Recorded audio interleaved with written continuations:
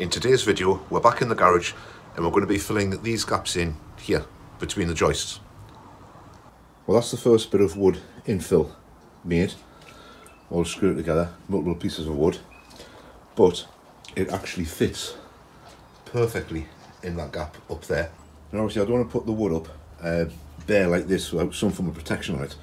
So what I'm using is just some old transmission fluid that I had lying around. Obviously it's oil based, so it'll soak into the wood and it'll protect it for the time being until I get the roof on, and then I can give it another coat before the insulation goes in. So this is actually the transmission fluid I drained out with the charger a while back when I changed the fluid in the gearbox and put a new filter in.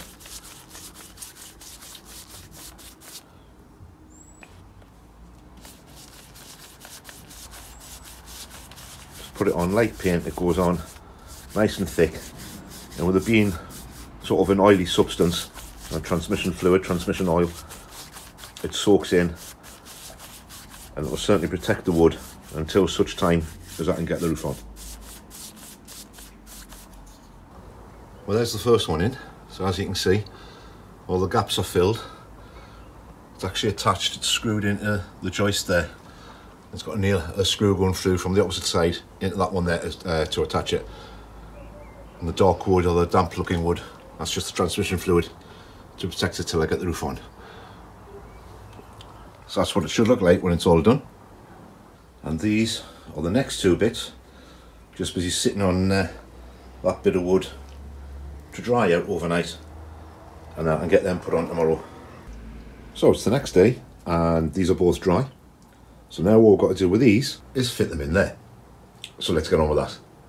That's those three in. Now I can't put that one in yet because I need to sort out the rest of the roof. And I can't put that one there yet because I need to see what's happening along the top of the window here. But for now, those three are in. I know there's gaps, but I can fill the gaps later on, that's not a problem. The main part was to get the supports in so I can get some sort of roof on. So now I need to see what's going on with this across the top of the garage, because that all looks fairly rotten. So we'll have a dig around in that, see what we can do about that bit. Well, that's the rotten bit of wood off. Came off quite easily, a couple of nails holding it on, and then it just pulled right off. So the wood that's left is surprisingly solid, so it just wants bolting down, protecting, and that can add a strengthening piece to it. Getting there. In case you're wondering what I'm going to put the wood on the top of the walls, what I'm going to secure it with, I'm using this builder's band. That's the part number, if you can see it there. Now apparently it works in exactly the same way as a wall plate. Just got to unfold it, cut it to size. Strange thing is though, I also got these to help hold it into the wall. Now it says on the box they're concrete screws, but when you open it, they're made of metal. Is it just me, or was I expecting them to be made of concrete because they're concrete screws? But anyway, let's go and see if this works and helps hold all the wood to the top of the wall without it being able to move.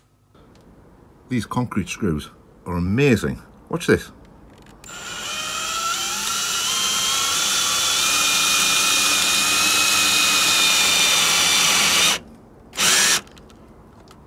Straight in, no trouble at all. Got to use some more of them. So that's the straps in on the inside. They come down about 3 blocks on both of them, and it seems to have worked. I can just show you, if I grab hold of that wood, that's me forcing that wood, that's nice and tight. That's not going anywhere. I'll show you what it looks like from outside. Again, they come down about 3 blocks. So that's that bit held in. All I need to do now is put the same on that side and get that side held in place. Then I can see what I'm doing with adding an extra bit to this for extra strength, and so I've got some way of attaching it to the shed here.